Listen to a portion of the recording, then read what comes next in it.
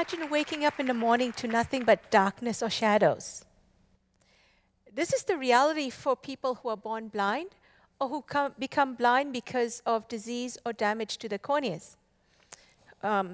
I encountered my first blind patient when I was 6 years old.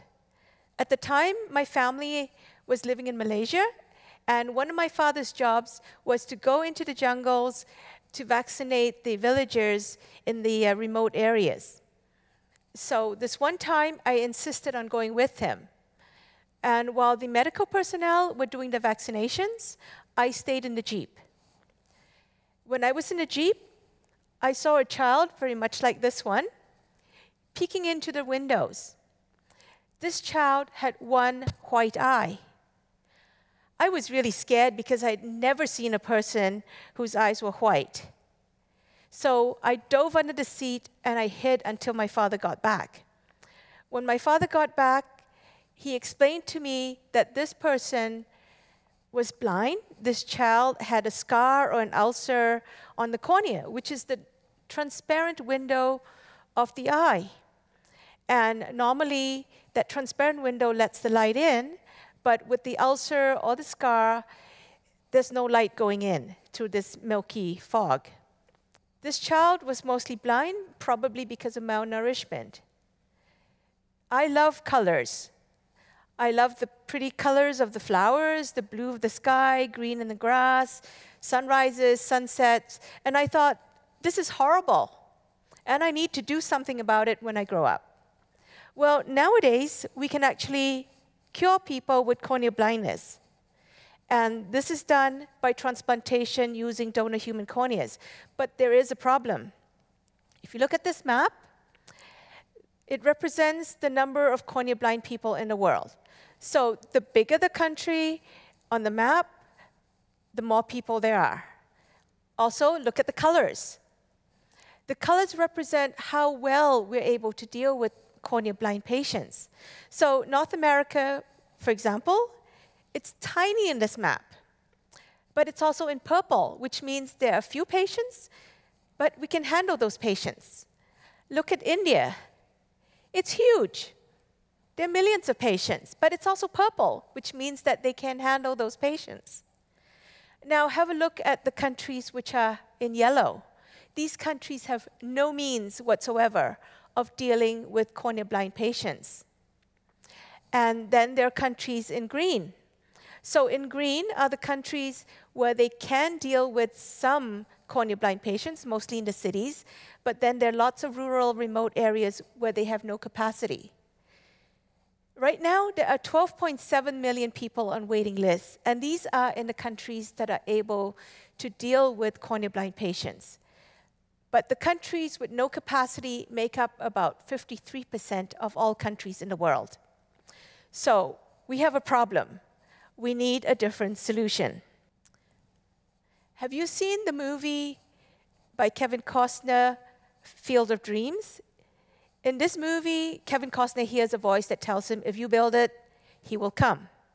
This refers to him building a baseball diamond, and the people who will come would be the baseball players.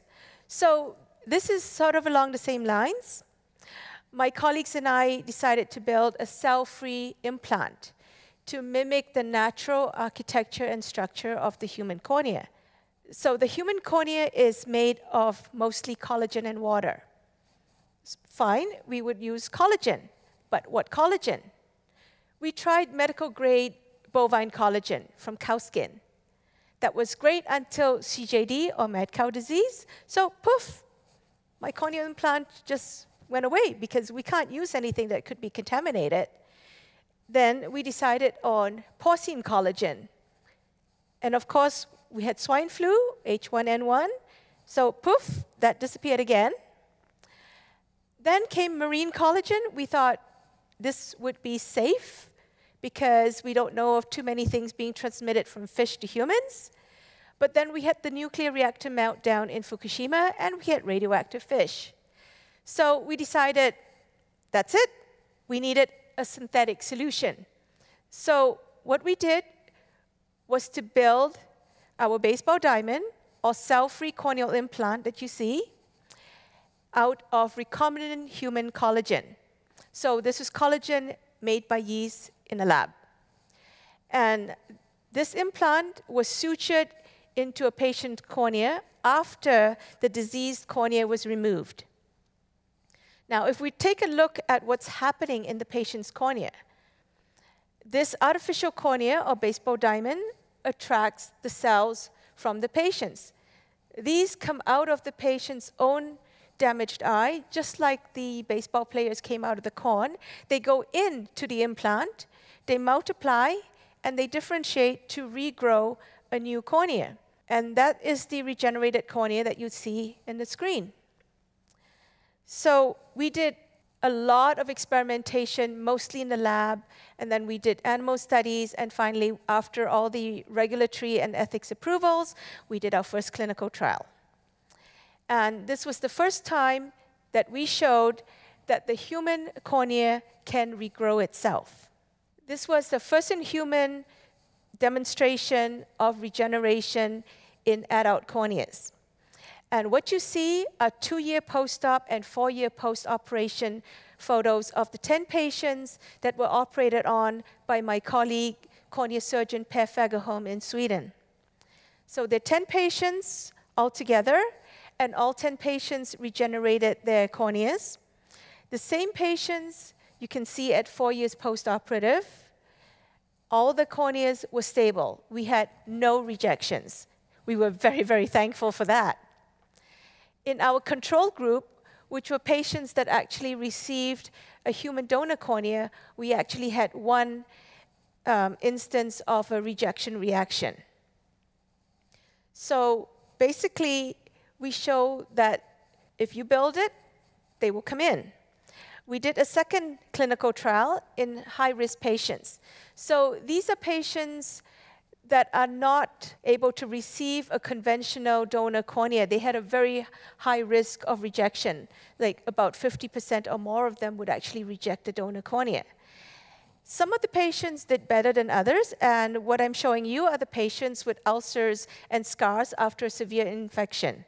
And you can see the before and after pictures. You can see the ulcer in the patient with keratitis, and the fungal keratitis patient had a scar. After the surgery, these patients had clear corneas, and some of them had restoration of vision. So this was very good.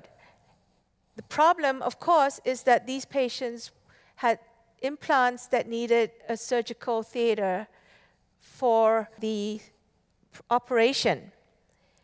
And the surgical theaters cost $38 a minute. It's not going to happen in countries where there are no resources. So we needed a solution for that. A few years ago, I was passing through London on my way home to Canada for Christmas vacation, and I stopped by and visited with my friend, Bruce Allen, who's a cornea surgeon at Moorfields Hospital in London. What else would you talk to a cornea surgeon about at lunch? Corneas. So we decided that we needed a new solution. Our artificial implants were working, but it was not going to be able to cure 12.7 million people who are waiting for corneas. We also know that vaccinations are very, very effective, where each person would get a syringe full of vaccine. So we thought we need something liquid that could fill a hole, very much like a dentist filling the cavity of a patient. And this was the start of our liquid cornea, or liquid can dispense cornea. We've now tested our liquid cornea in vitro, in the lab, and in a number of different animal models. What is left for us is to do formal toxicology assays. Also, we need to redo some animal transplantations, and of course, there's a whole pile of paperwork that needs to go into the regulatory agencies before we get our approval for human corneal transplantations. So, there is a long road ahead of us, and there are a few bumps. But with a team of very dedicated collaborators from all over the world, which includes surgeons, other medical professionals, engineers, scientists, and just people who are interested in helping the cause. We will get there. There is a light at the end of that road. It's long, but we should make it. So there is hope and not hype that we will get there. Thank you. Merci.